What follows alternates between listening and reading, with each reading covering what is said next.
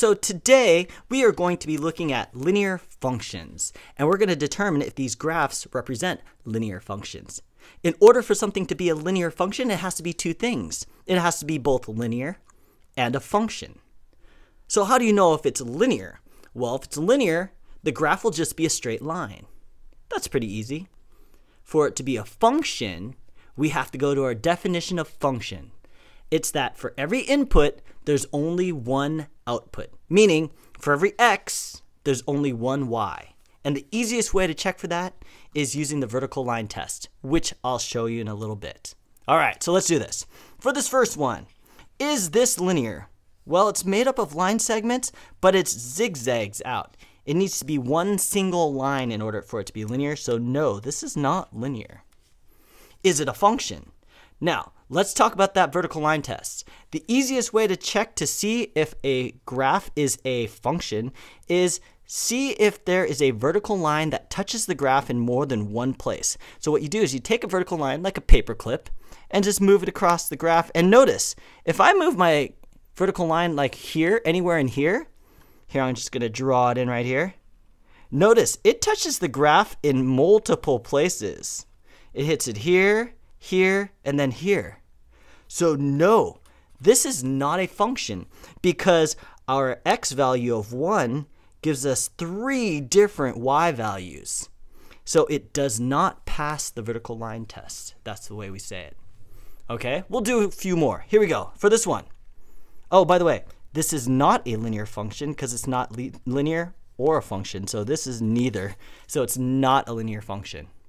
All right, now let's do this one.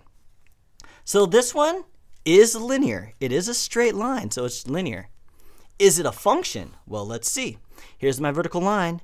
Notice, as I move this across the grid, it never touches my graphed line in more than one spot at any given time.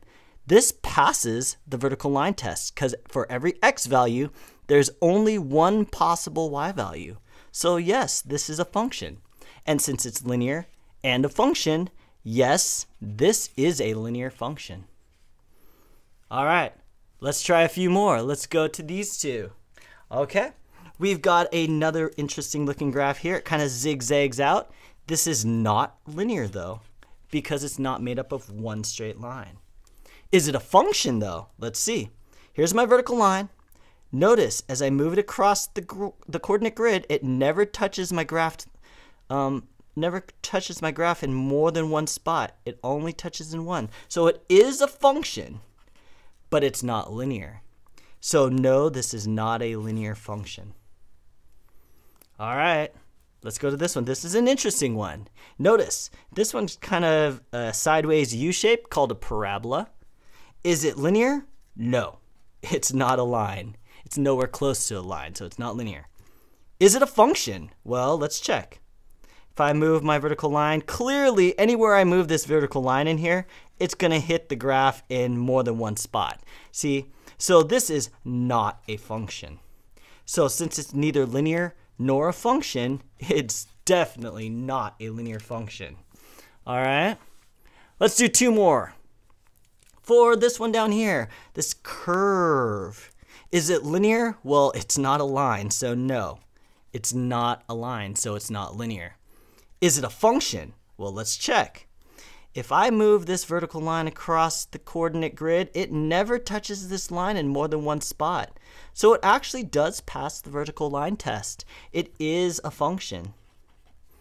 But it's not linear, so it is not a linear function. All right, last one. Here we go. This is an interesting one. It's a vertical line up and down. So is it linear? Why, yes, it is. It's a straight line. Is it a function? Well, let's see. If I use my vertical line test, look at this. When I move my vertical line right on top of the line itself, it touches the graph everywhere.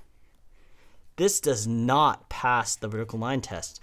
For every x value, there would only have to be one y value. But when x is -2, there's a whole bunch of different possible y values. So no, that is not a function.